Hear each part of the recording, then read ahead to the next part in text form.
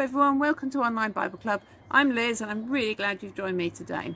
It's such a beautiful day, isn't it? So I thought we'd go for a picnic. Now, before we go for a picnic, we've always got to make our sandwiches. So I'm just starting on ours. Let's just check with John what he would like in his sandwich today. John, what filling do you want in your sandwich?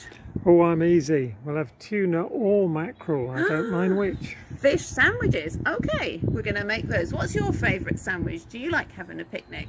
Our story today is about a lad who goes on a picnic, and we're going to find out what happens. But first, let's go singing. See you after the song.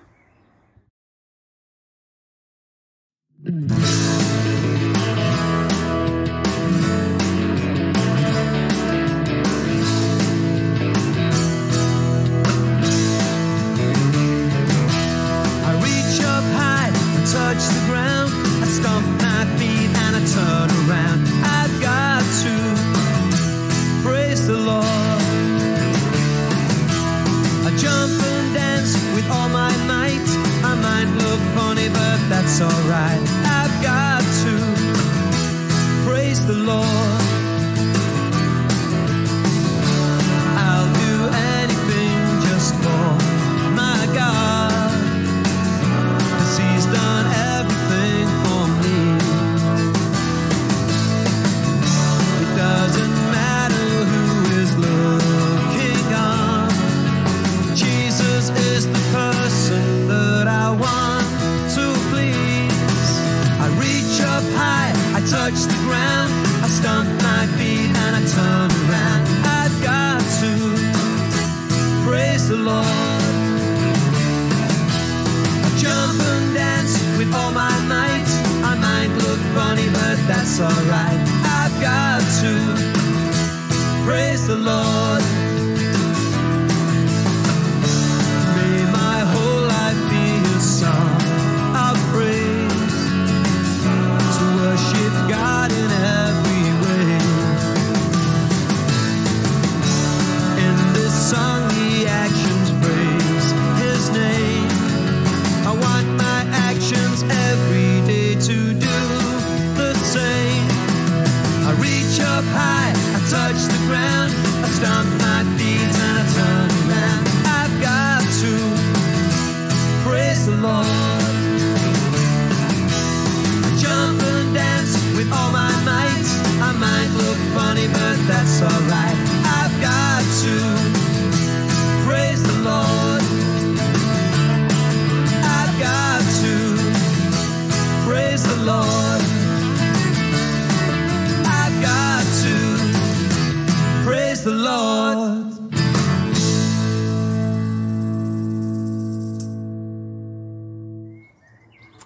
Last week, if you remember, Karen told us a story about how Jesus walked on the water. It was what we call a miracle. That means something that Jesus can do because He is God, and we can't do. And Jesus did lots of miracles when He was here on earth, and He did them so that we would know who He truly is and that we would believe and trust in Him. So today we have another miracle of Jesus. Now Jesus, when He was here on earth, He got tired and He was worn out sometimes, and He'd had a really busy day. And so He got in the boat with His disciples and they went across the Sea of Galilee. We've talked about the Sea of Galilee before, haven't we? While Jesus was crossing, just hoping to have some quiet time just with His disciples, He could see a great crowd of people walking all the way round the lake. What do you think they were doing? Where do you think they were going? They knew Jesus was going up to the mountain with His disciples, and they said they wanted to find out more about God, they wanted to hear more from Jesus, and they were following Him as Jesus went across the lake in the boat. So they walked all the way round the lake. It was about a 10-mile walk. That's a long way. And they carried on because they were so keen and wanted to know more about Jesus and about His Father in heaven, God. So when Jesus got to the other side, He spoke to these people. But He was also really concerned. It had been a long day for them, and many of them hadn't brought any food. And one of the disciples said, well, where are we going to get the food to feed all these people? And somebody said, well, even if we collected money, would we ever have enough? They needed about 200 denarii. Now, people got paid one of those for their day's work. So they had to find 200 denarii to pay for the food. And then everybody would have just had a little crumb. So Jesus said to Philip, what do you think, Philip? Where do you think we can feed these people?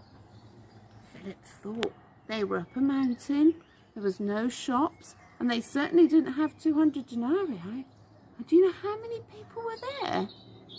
The Bible says there was 5,000 men, plus their wives and women, plus all the little children.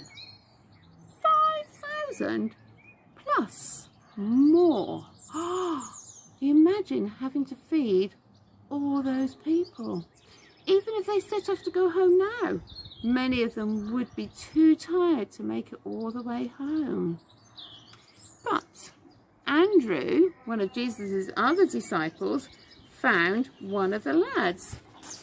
Now, can you see this is Andrew, and this is one of the lads, and he's brought a packed lunch. There's the boat out on the Sea of Galilee, and these are some of the people. Let's have a look inside this lad's lunch. This is for one boy. Let's see what we've got. A fish. 2 fish. Let's have a look what else is inside here. Oh, I can't get it out. Here we go. 1, 2, 3, 4, 5 little rolls. So it was like he had some fish sandwiches. That was his lunch just for him. So how far do you think that would go? It would just feed this one little lad. It certainly wouldn't be enough for Andrew and the other disciples. Certainly wouldn't be enough for all those 5,000 men, would it?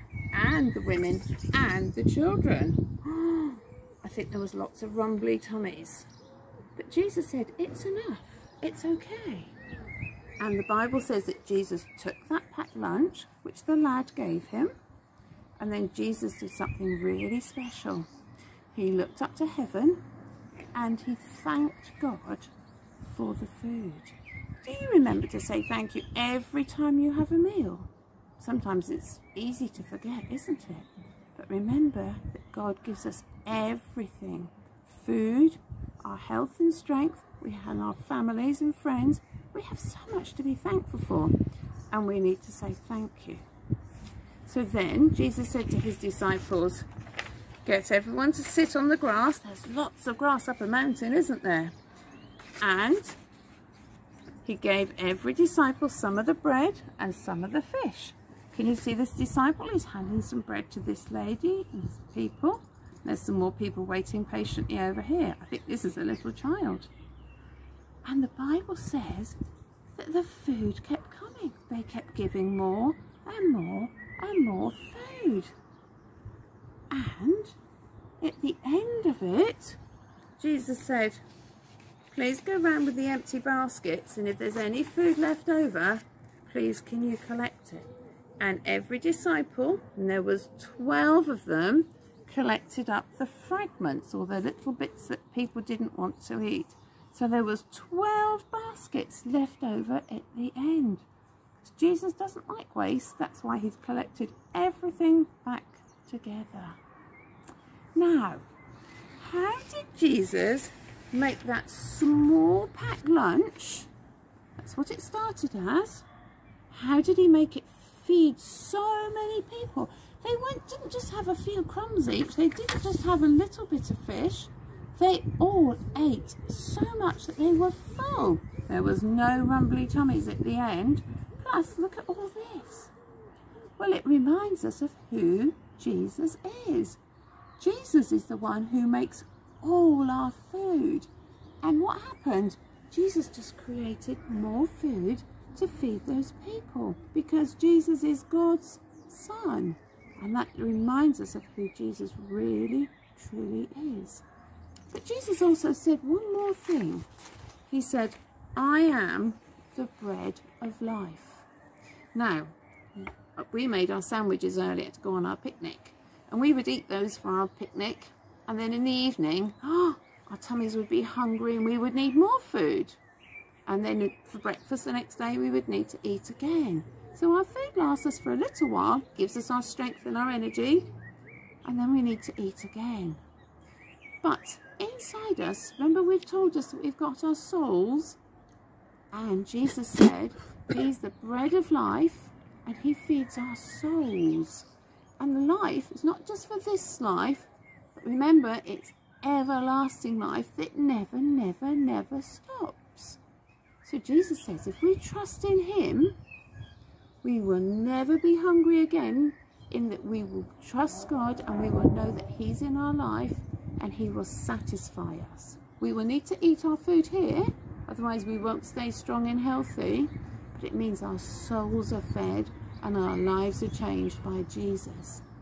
So each one of us today, we need to remember that we can trust in Jesus, not just for our food for today, which we say thank you for, but to change our hearts and to take away our sins and to make us like him.